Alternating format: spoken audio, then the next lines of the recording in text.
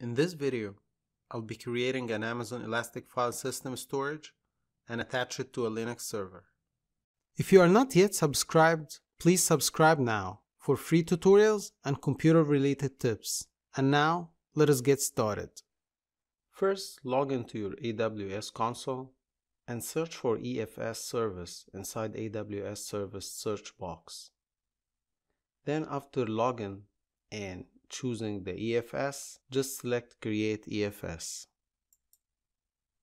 Then select the VPC and the availability zones you want to enable for your EFS.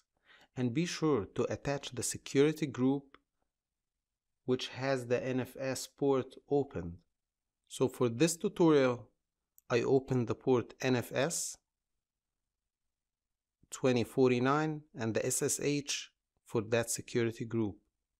So now I'm going to choose the security group that I want for all the availability zones, which is 11.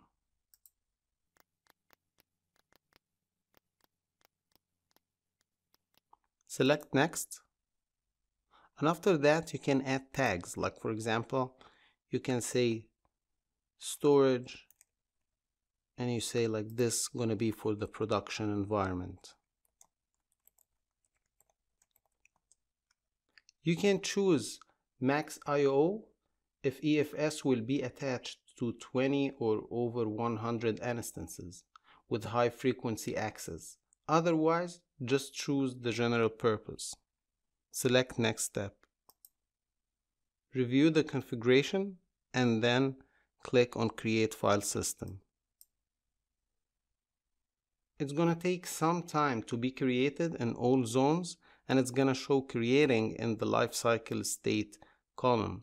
When it's done, it's going to show available in green.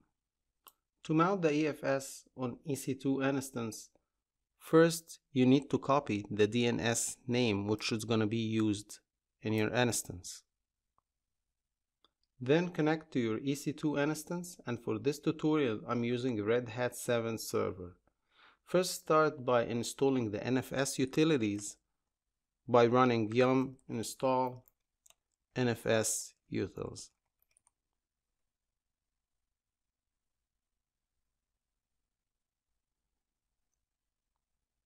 Now I'm going to create a folder and I'm going to call it EFS, and this one going to work as a mounting point for the EFS that we've just created. To mount the EFS, we need to run the mount command and then specify the type, which is going to be NFS4, and then we put the DNS name and the name of the folder that we've just created.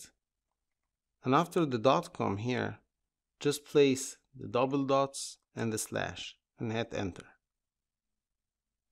If you want to have that mount permanently or running automatically whenever you reboot, you need to mount it inside the etc fs tab. Just add the DNS name and the folder name, and then just add the type, which is going to be NFS4 as we added, and then it's going to be init dev, and place 00 and save the file. To confirm that the mount is there, just run df-ht T capital and put the folder that we've created, and you're gonna find it pointed to the EFS that we created. That's it for today, guys. Until we meet again, bye.